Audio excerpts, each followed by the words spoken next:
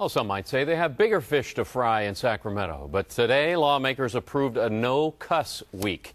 Andrew Luria on the teenager who brought Republicans and Democrats together to fight four-letter words. You better watch what the heck you say. Dag nabbit. Like, oh, tartar sauce.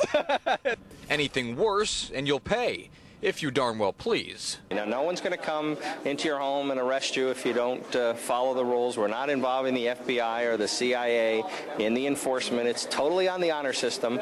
Come Monday, California will initiate its first no cussing week, becoming the first state to clean up its act, thanks to a measure passed today in the Assembly. Still today, I don't cuss around my mom, so maybe it is a good bill. McKay Hatch is the 16-year-old helping bleep out the potty mouths of California. His no cussing club has 35,000 members online. I mean, when I first started this club, I never thought I was gonna be able to take it to this level, and it's gotten this far, and I've never been to the Capitol, and it's been really cool. Assemblyman Anthony Portantino and Cameron Smythe delivered swear jars around the Capitol. The first drop-off to the governor, the author of a letter 4 months ago with an acronym that, intentional or not, could have landed big bucks. We are all have been elected, and for the most part should be able to get our message across without using four-letter words.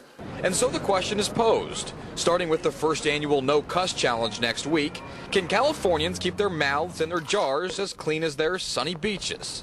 And the other question, why this is even an issue at all? Why isn't there this kind of movement and bipartisanship with the budget, which in its own right has been cursed in more ways than one, time and time again? In Sacramento, Andrew Luria, CBS 5.